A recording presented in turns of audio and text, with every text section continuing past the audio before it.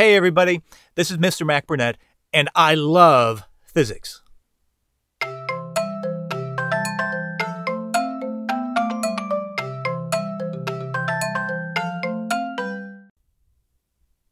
Welcome everybody to our first podcast of the year, and this first podcast is all about podcasts.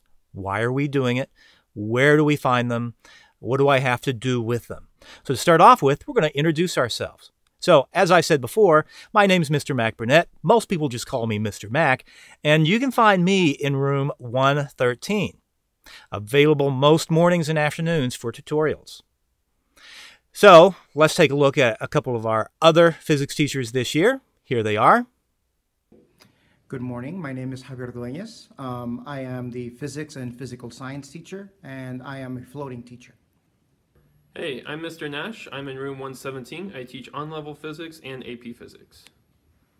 Hello Mustangs, my name is Mr. Florence. I'm in room 139 and I teach AP Physics 1 and on-level physics. Have a great year.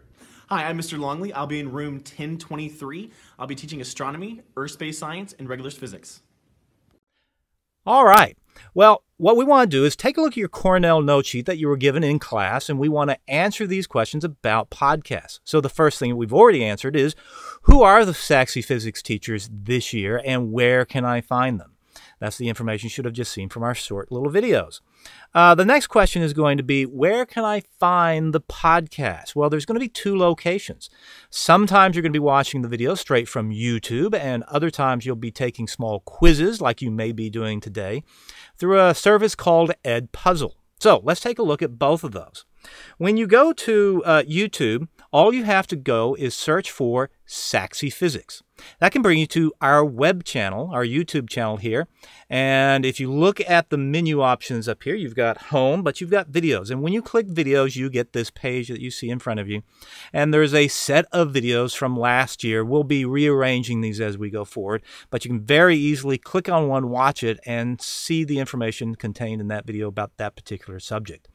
To find the video that you're interested in, make sure you're looking at the proper date. Each of the videos are numbered with the date that they were assigned. Okay, so let's take a look at another place that we can look at our videos, and that's going to be Edpuzzle. Edpuzzle is a website. Starts off looking like this. When you go to Edpuzzle, all you have to do is sign in with your school's Google login. You'll need to be provided a class code by your teachers. You should have that if you're watching this through Edpuzzle at the moment. As you watch the video, and you have to watch the video, you'll eventually get to questions that you can fill in blanks.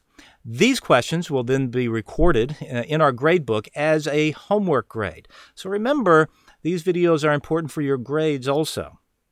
So how many of the podcasts do I have to watch? Well, you gotta watch all of them, I think. Yeah, all of them.